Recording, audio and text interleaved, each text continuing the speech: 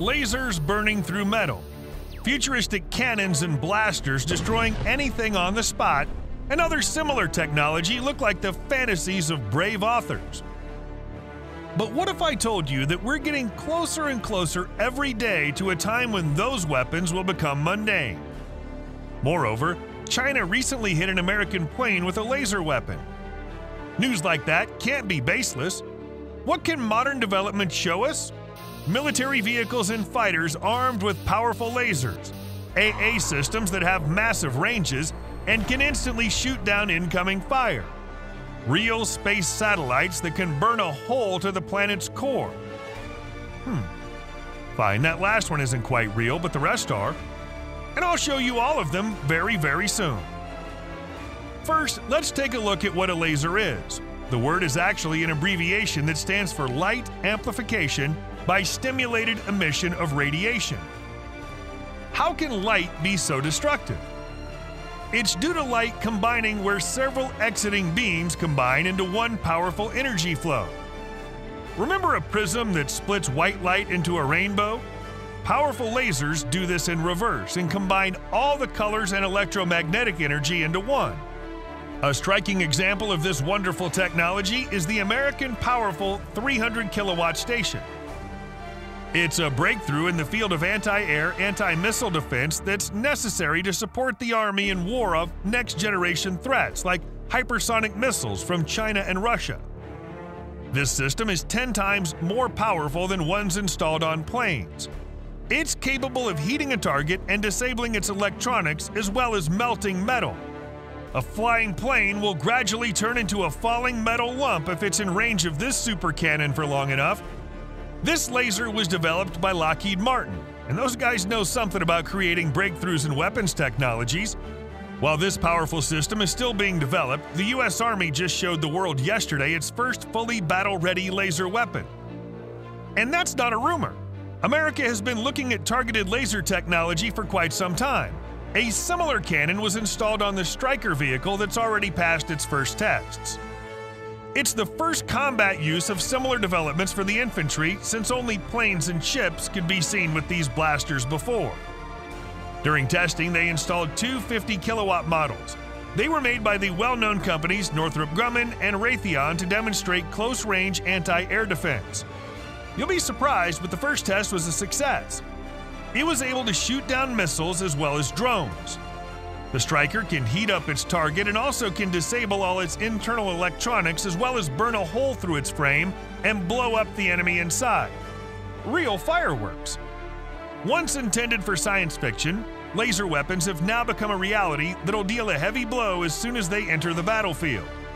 These developments were motivated as a response to the sharp development of combat drones that normal AA can't destroy.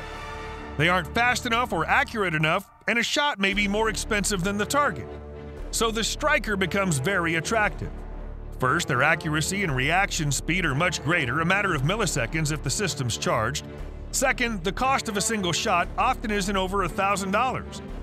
By late 2022, the U.S. Army aims to have 4 Stryker divisions organized, but others are working on similar systems too. China is testing its first laser weapon, and not on artificial targets. They're using American planes. A PA-8 Poseidon recon plane belonging to the U.S. Army was flying over the Pacific Ocean and was hit by laser weapons. The Pentagon said the attack came from a Chinese destroyer. American soldiers have something to worry about. They said the laser could potentially inflict significant damage to the plane's crew or to the sailors, as well as to a ship or plane systems. Additionally, the laser itself wasn't visually seen by anyone. It was not in the visible light spectrum. Nevertheless, special sensors installed on the plane detected it. It's possible, since China has similar technology, and the laser weapons might operate in the visible light spectrum or otherwise. The first option creates a very bright beam and is used to destroy optical equipment and blow up the target from the inside. An invisible beam is designed to scan and disable radioelectric equipment. The advantages of the second are obvious. It can only be located using special equipment, but it can easily locate aircraft and accurately determine their speeds and locations. Another quality that would be better to keep quiet about is there's a spectrum of light that affects the human body and primarily the brain. A person hit by that kind of laser unprepared would lose bodily control and fall into a temporary coma after some time. That's a guaranteed catastrophe for pilots. If China is intentionally using that technology or not remains unanswered, but it's known that the Chinese army has technology like that, and all that's left is to wait for the official presentation. Israel took a different path and demonstrated its Iron Beam. It's a new system for anti-missile defense that successfully intercepted mortar fire, missiles, and anti-tank rounds during testing. What makes this system stand apart is that it isn't so much a weapon as it's an additional to standard anti-air defenses like the Iron Dome. The integration boosts the defense efficiency 10 times. It might sound like science fiction, but it's real. Shots from the Iron Beam are silent, invisible, and cost about $3. That's the current cheapest price per shot. Machine gun rounds are more expensive, and this is a real blaster. Of course, there aren't many details on this development, but we were able to learn that it'll be used on land as well as in the air and at sea. Israel's goal is to install laser systems along the borders over the next decade to create an impenetrable defensive wall. The American military also decided to create offensive laser systems in addition to defensive ones. The boys from Lockheed Martin worked hard on creating a combined combat and scout system. This ambitious plan was successfully brought to life and is called layered laser defense. This system can be counter drones, planes, and even rapid boats using a powerful laser, and can also use its telescope with a high resolution to monitor and evaluate a target's combat damage. During testing, the ground-based system followed an airborne drone and shot it with a high-energy laser, invisible to the naked eye. One hit and the target will open their parachute. The LLD system capabilities range from non-lethal optical blinding and sensor deactivation to the complete destruction of a target. There are plans to mount similar systems on large ships, but there's also the option to use them on planes. There's a huge positive since lasers don't use any ammo or explosives, which is a safety boost for the crew. Of course, other countries don't plan to fall behind the rapidly growing U.S. Army and are gradually developing their own versions of laser technology. Russia isn't worried in the slightest about using its miracle weapon in a real war. The government officially announced the use of next-gen powerful lasers in Ukraine to burn drones. This is motivated by the resistance to the influx of weapons from Ukraine's allies. Naturally, attacks from Bayraktars and Switchblades have shown their results.